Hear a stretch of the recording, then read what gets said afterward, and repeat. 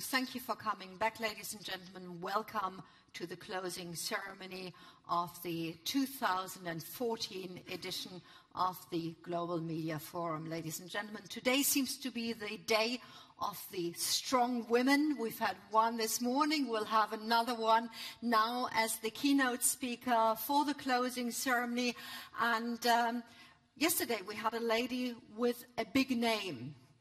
This big name is known internationally, but this lady is a friend of Germany. Dr. Auma has been coming to Germany quite regularly. Sort of some part of her education took place here. Then she went back to Kenya, worked for CARE, came back to Germany, and now she has founded her own organization, Sauti Kuu, Powerful Voices. And you might ask yourself, what is she doing here? Now, there's an important part of what we've been talking about the last couple of days, which is empowerment, education. And those are two aspects which can be helped by digitization. How that is supposed to work, you will share with us now, share with us your views, your vision, and take us along on the road to digitization and to education, also in Africa. Dr. Auma.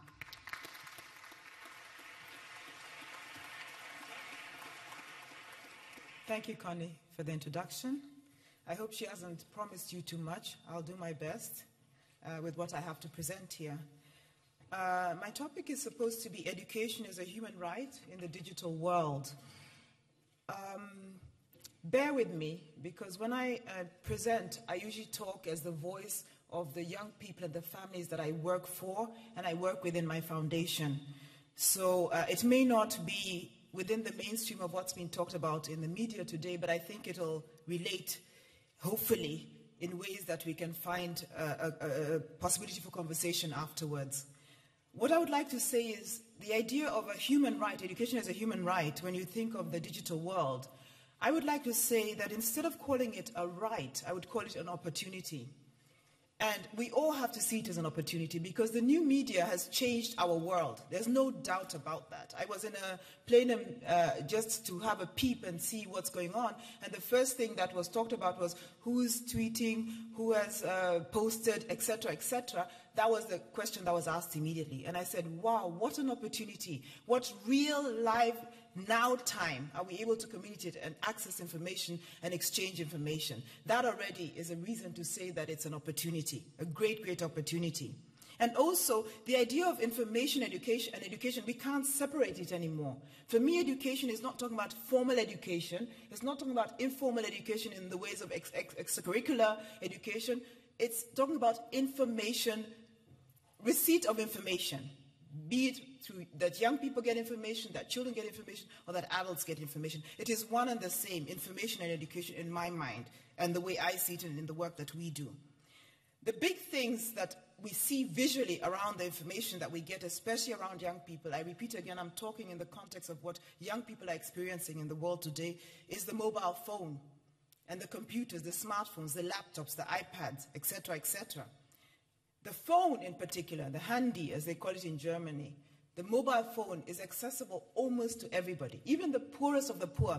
And I come from Kenya. I can tell you, before there was a mobile phone and you tried to get a phone in your house, it was very, very difficult for business and for private life. And you ended up paying a lot because people would tap into your phone and steal your units or whatever they were called, and you'd be paying for the neighbor and the neighbor's neighbor and the other neighbor. With electricity, it's still happening in the slums. But as far as the mobile phone, we suddenly had our destiny in our own hands and could make decisions around what happens and how we collect, exchange, and receive information without anybody getting in the way. We cut to the chase, get rid of the middleman.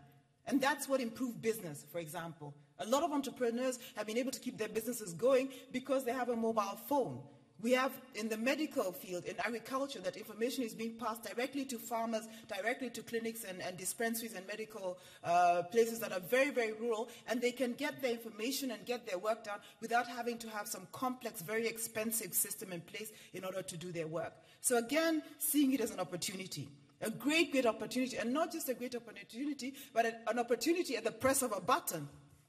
You just have to click and do whatever it is we're all doing on our phones, and we're there. Fast, direct. Without anything between us, we have access to the world.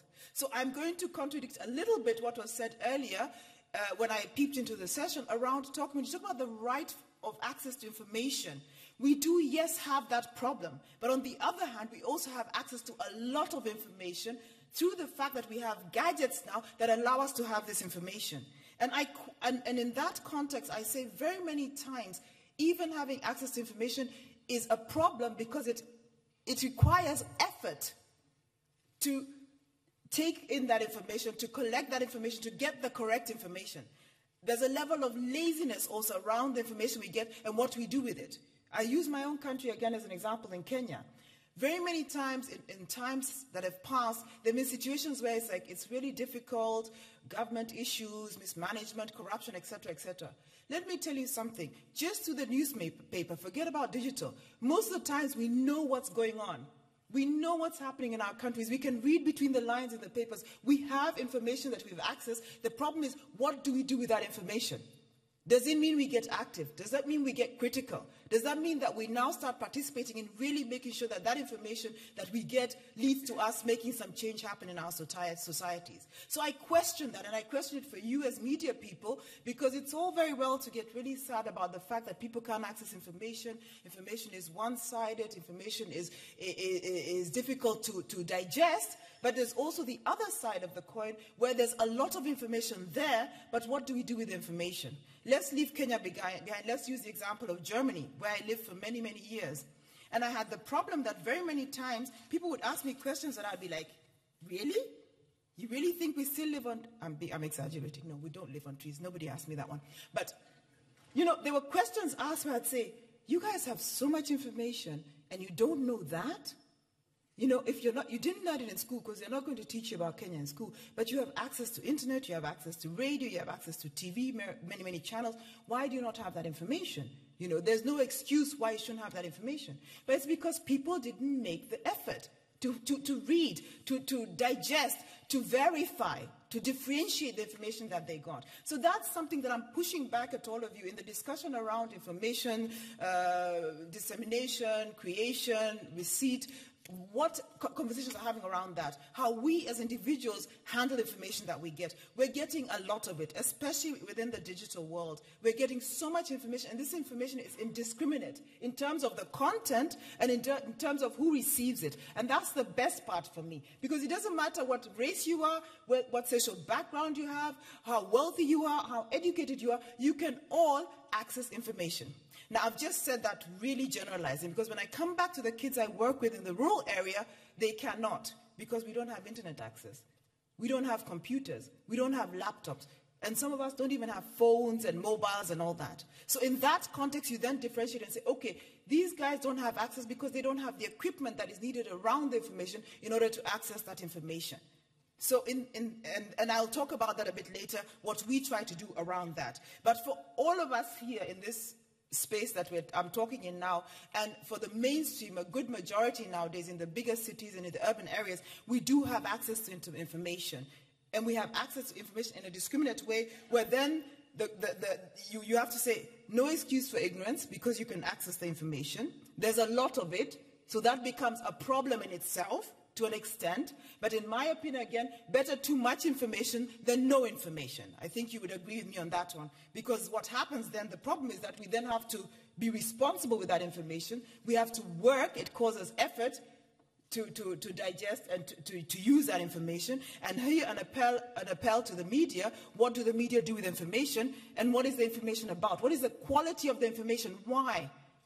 Why are we receiving this information? And in this film, this one person said, I look in the media, I read the newspaper to find out what kind of lies they're going to tell me. Very, very cynical. But actually, some people don't even read newspapers because they say, well, it's not telling me the truth and it just depresses me. So that's a challenge to the media in terms of what are you trying to create with the information that you pass on? Where, for example, a newspaper person will say, well, or a media person, I can't really come and cover your work that you're doing because it's really not that interesting. It's so mainstream, everything is going well. Is there a problem? Is there something going wrong? Then I'll be able to report on it because then people want to read that. That's more exciting. So again, the challenge around, are we informing people? Are we teaching people? Are we just putting it out there for people to be able to decide on their own? But then the responsibility is around, what are we doing with the information that we're then passing on? So again, it's effort. Learning is effort. Education is effort. It always is. It can be good effort. It can be fun. Just like somebody goes to the gym and does a workout and says, wow, that was great, my adrenaline rush, I love it. But it's always somehow effort.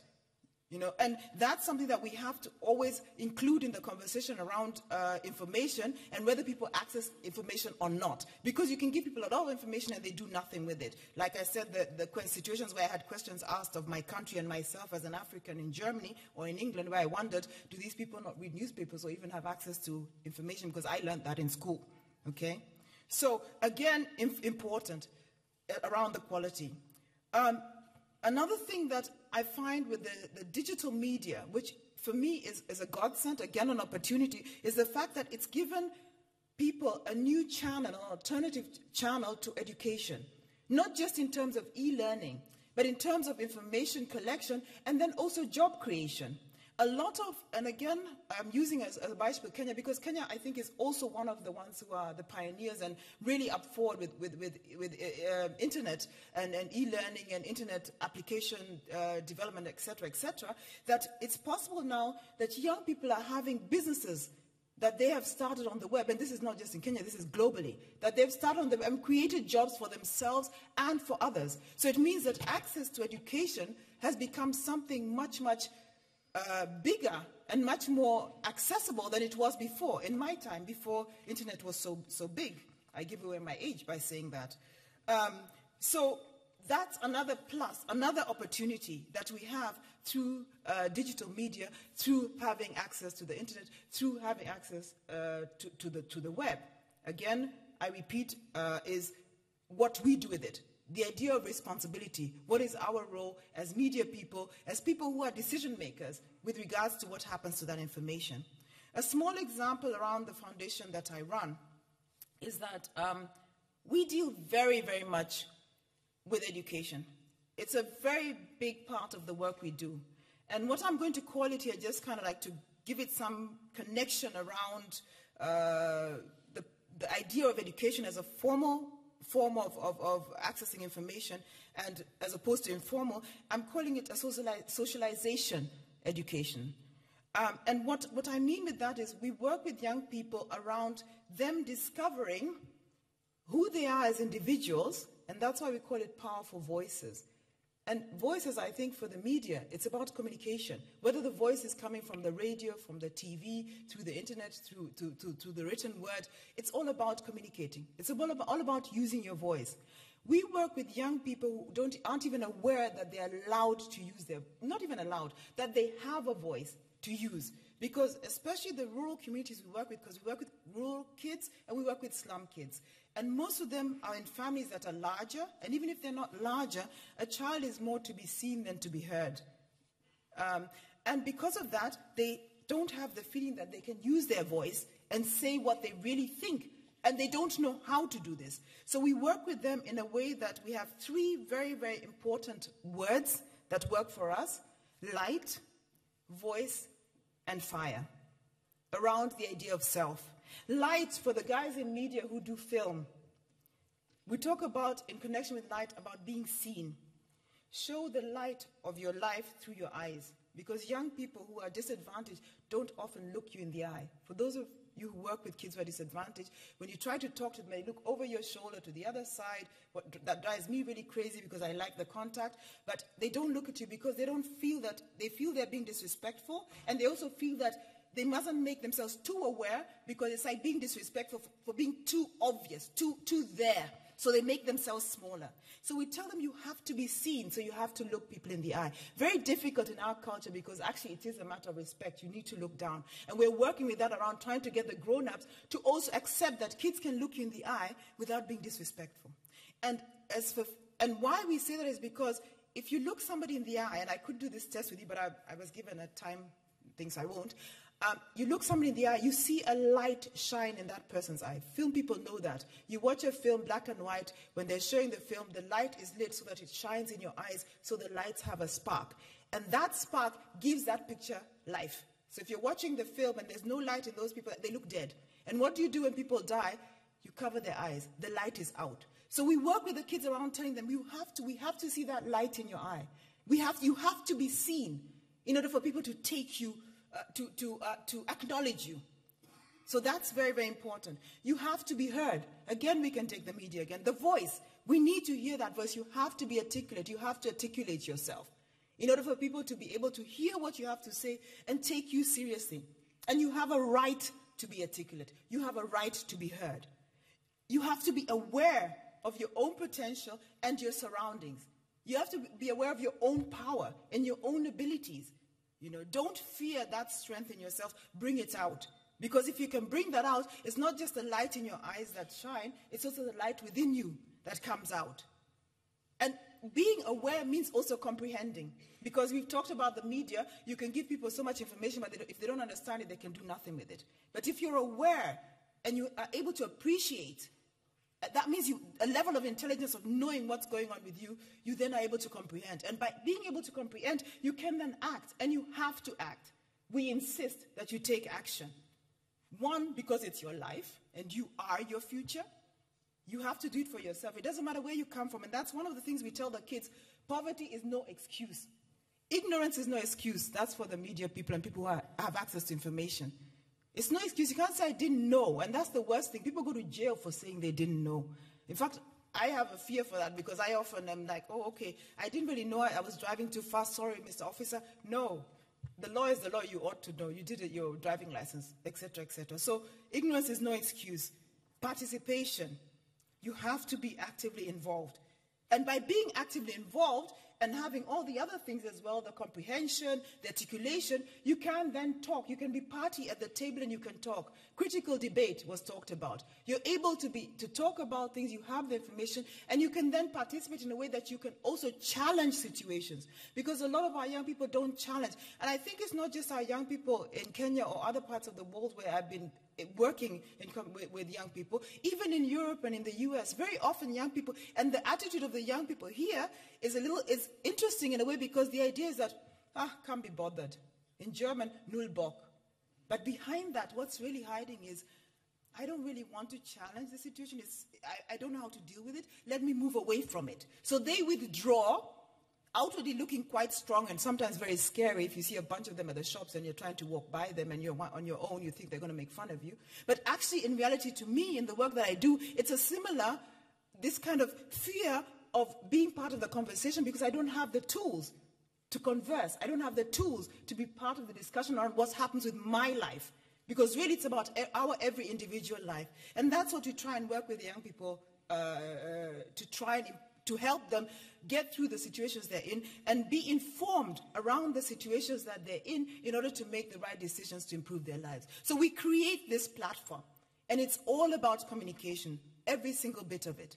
But it also has to be informed communication. And that's where we then come with terms that we try to work through and define.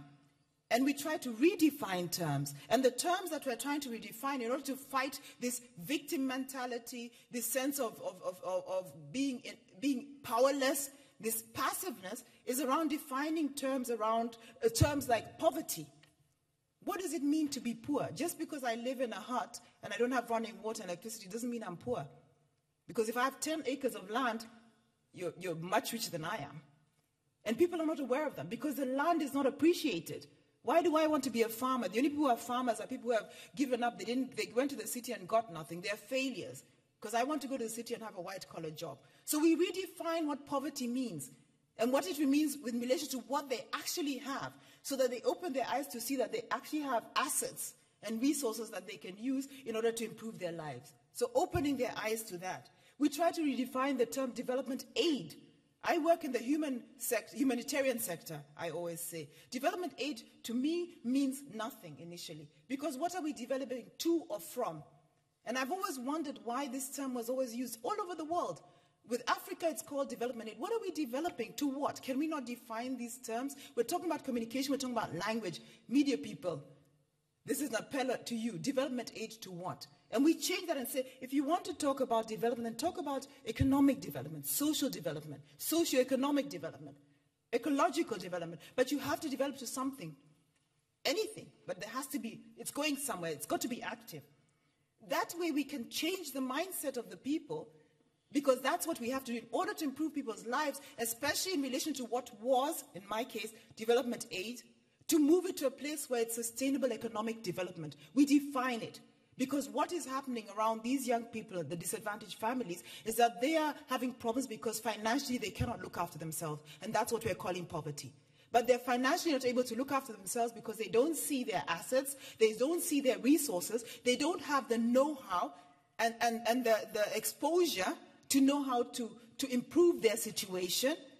But once they are made aware of that, they start looking at themselves differently, the idea of self and who you are, and they start looking at their surroundings differently and their own participation in what happens in their life, and take ownership of their own destinies. That's what we try to do in order to change the situation for young people we work with. And one of the again, with regards to what they can do with their lives, and again, because we work with rural young people who really are pretty reserved and really are blinded to what is available around them, where I've been to my grandmother and said, look, how come we can't feed ourselves? In these areas where these young people live, they can't feed themselves, but they have land. And her answer, simple answer of a 93-year-old woman is, they've forgotten. They forgot how to feed themselves. Something came in between, dare I say, the philanthropy of we're going to give them, we need to give them fish, we need to teach them how to fish, and they forgot how to look after themselves. And they have to relearn that, open their eyes again and appreciate what it is that they have. So fighting against that, the victim mentality, the fact that we think we can't do it for ourselves, and the fact that our young people think they can't do it for themselves. So you can imagine when I came along as an African woman in this rural area to try and change or challenge the situation, the question is, what are you going to give me? I learned this term in my work about sitting allowance. Some of you may know that you do a course around teaching people how to improve their lives and say, well, I'll come and I'll participate, but you have to pay me. It's called sitting allowance. I'm like, okay, I'm paying you to help you learn to improve your life. Okay, that's new. And I'm like, no, we don't do that. So then initially they're like, okay, we're going away, we're not interested. Our kids are not getting anything from this. But some are still doing it. Some are still paying the sitting allowance. And what it's called is, we've got to be politically correct. And unfortunately, and fortunately for me, as an African, I can go in, or really because I'm part of the communities there, I can go and say, well, you guys, you're getting none of that. You can go away. We'll work with the 2-3 people who are willing to stay. The rest of you, goodbye. We're paying you nothing. But very many times, foreigners, especially European foreigners, American foreigners, feel a bit uncomfortable, and they're like, well, you know, we can't, it's not PC. And no, don't allow it. Well, we have this money and we've got to finish and spend it by then and then. No, you're not helping the people. Then you have an agenda that has nothing to do with these people. And both of you are kind of fooling each other. At the moment, only German expressions come to mind, so I can't even say it in English. Huh? Man, einander. You know, for those who speak German, you're just, or in English, not a very good term to say, but you're taking the piss, really. Really, if I'm going to be teaching you, you know, and you expect me to pay you, and then there's no respect. There's no respect because the people know this is something that's going to finish. That's why let me get the money. And that's the problem that's happened with development aid, is that the people want, it's a one-off. It's quick. It's like ice cream. It melts immediately after. But for that moment, it tastes so good. But afterwards, first of all, you're thirsty when you eat too much ice cream. And then you have no food. So what's the point? And then you put on weight. If you're a woman, you want to think about that. You know what I mean? So there's got to be a conversation happening that's real. And it's a real conversation around, first of all, what we tell our young people is, before you start thinking about working with us in terms of development, sustainable economic development, you must ask the question, what is in it for me? Why am I involved? What do I want? And that is about being informed. Again, bringing in the media. Being informed about what it is we are doing, and what you're going to get from it, and what your participation is going to be. What's your return on investment? As you know, as academic as that may sound, what is it for you? And where's the transparency in this communication, in this work that we do together? I have a lot of places where I work with organizations that find it difficult to work with the communities because they're saying, well, we really can't really work so well because there's a misunderstanding. But very often the misunderstanding comes because the levels of communication and dialogue that's going on until it gets to the actual group, the Zielgruppe, the target group. There's so many levels that until it gets to the target group are just doing what they're being told to do. You know, and that is something that we have to move away from. There has to be a real dialogue happening if there's going to be real communication, real information exchange that will result in real implementation of things that deliver on what both sides want. If that doesn't happen, it's going to continue what's been happening for a long, long time. And I think I can comfortably say that with all of the development aid that we're doing, there's a sense of fatigue because we keep doing it, and my God, these guys, they're still poor. They still can't manage, you know. They're still struggling, and I still feel guilty. And that's not just from people in Europe and the US. We also have philanthropists in Kenya, you know, and in other parts of the world who help the church, etc., etc. Everybody's tired. Huh? Everybody's tired, and I keep saying, well, we can stop being tired if people start saying, let's be honest with each other.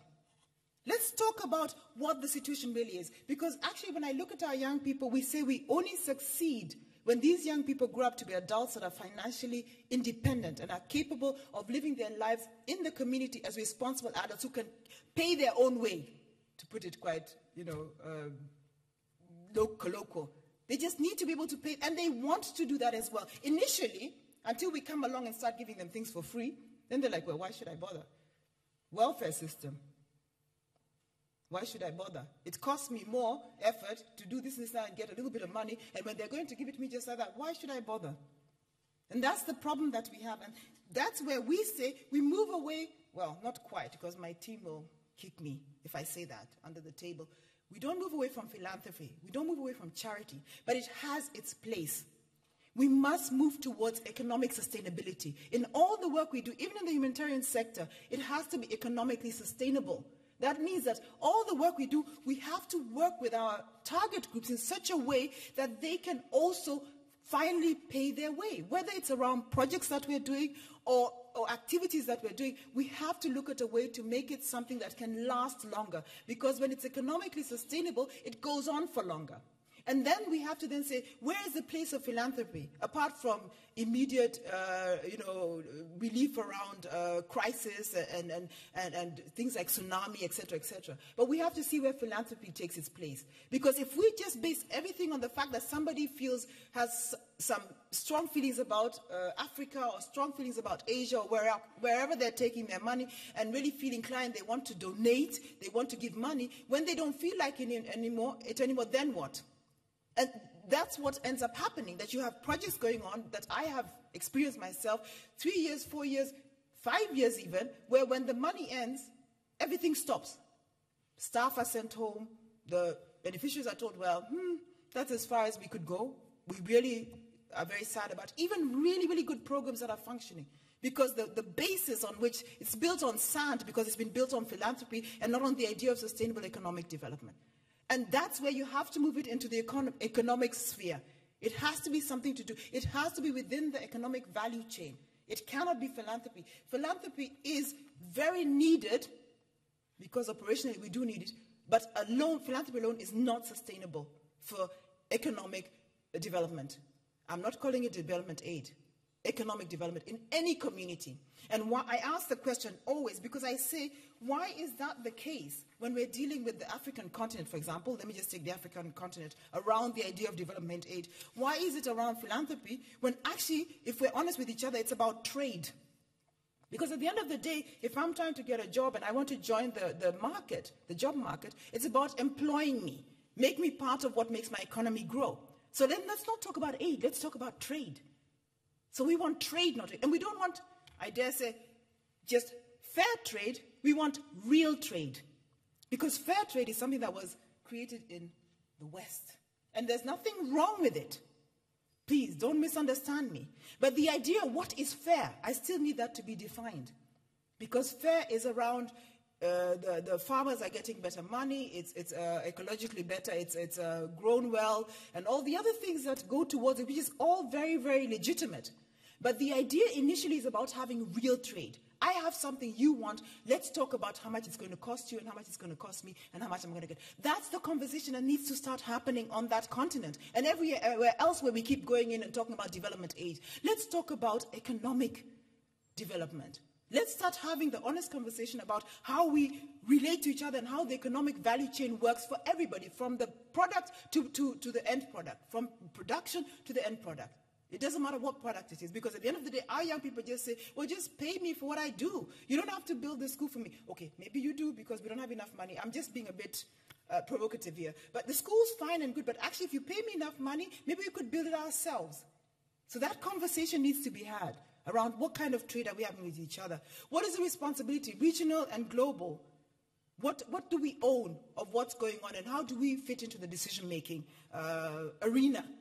It has to be a partnership, and it has to be an honest partnership. That's why when I talk about it, I'm not talking about giving concessions to the South or to the so-called developing countries. No, they have to just be able to compete at a level that it's an eye-to-eye level.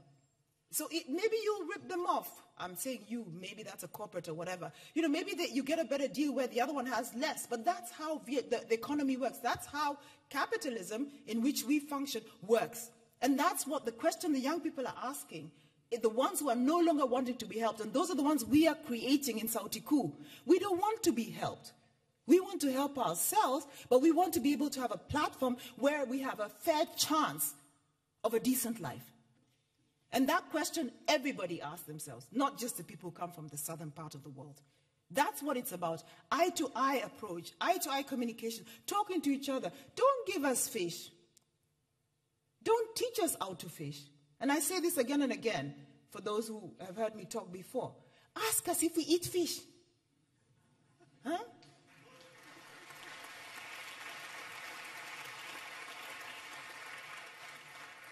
Then we can have the conversation. And the conversation is going to be heated. It's going to be difficult. It's going to take a while. But that is normal because, to be honest, we are all the same. That's what we teach our young people. There is no difference. Just because you come from Africa doesn't mean you're destined to be poor. You're destined to listen to what comes from the West and take it on because they are that much ahead. They're struggling too. They're trying to change a lot of things that they've done wrong. We have a better chance, this opportunity. We have the digital world. We have that opportunity. We can do it differently. We are informed, much more informed as young as our countries are than they were at that time when their countries were that young.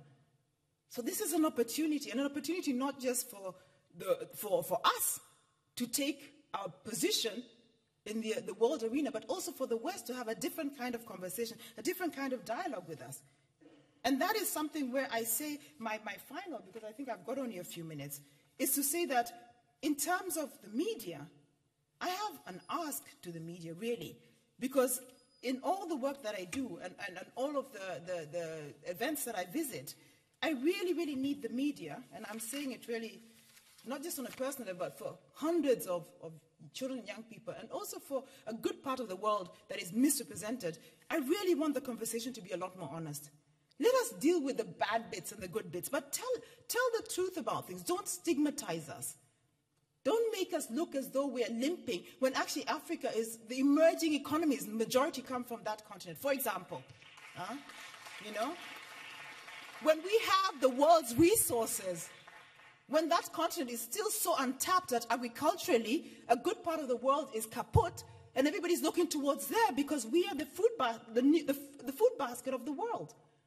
And we're telling our young people this, and I always tell people because they think, oh, well, she's lived in Europe, she speaks German, all that sort of stuff, she's a bit different. No, there are thousands of us. I can see quite a few of us here already. There are thousands of us who think like me. And we're moving on, and the digital world is helping us. The education through the digital world, this alternative education that we're getting, where you don't need to go into a classroom, is helping so much. This it's called, what do they call it?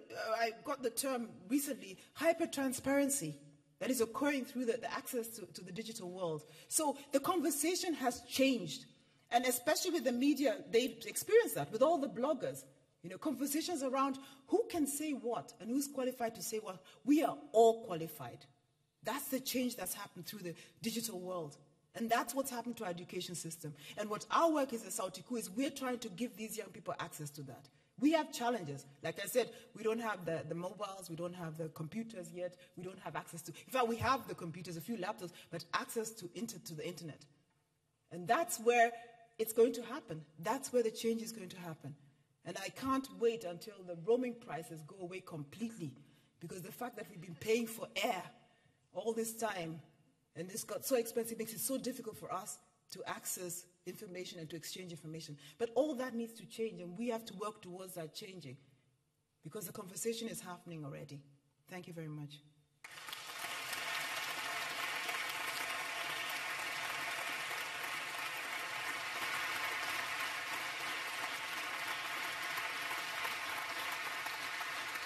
Thank you so much, Mrs. Auma.